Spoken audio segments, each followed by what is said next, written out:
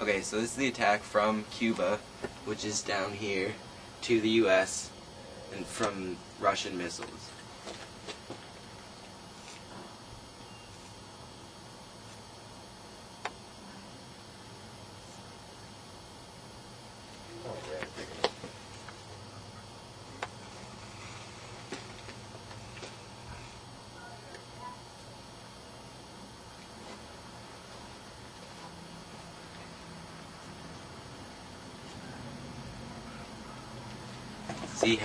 See how devastating that was?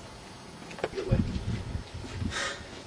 probably ruin it. Okay, so this is the attack on Russia from the Americans' missiles, which are in Turkey, which is somewhere around here.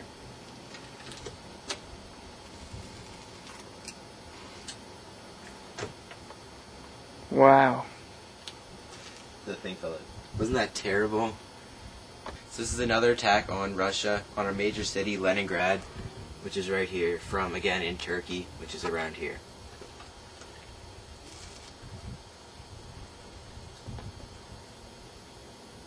Woohoo! It's not lighting.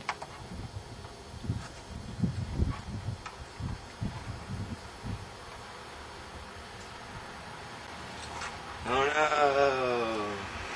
My city is burning.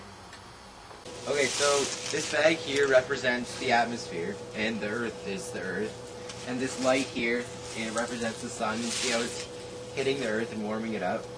So this demonstration is gonna be what could have happened had there been a large-scale nuclear war at the height of the Cold War. Yeah.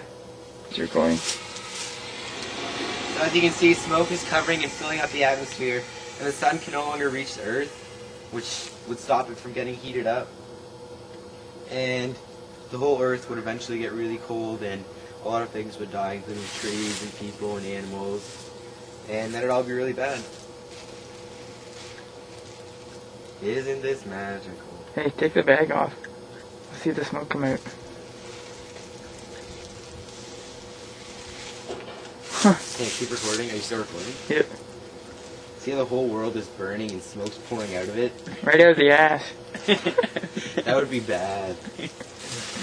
No, Antarctica's gone. And that's basically what nuclear winter is.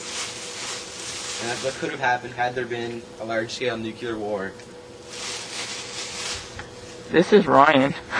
Hi. And this is the moon.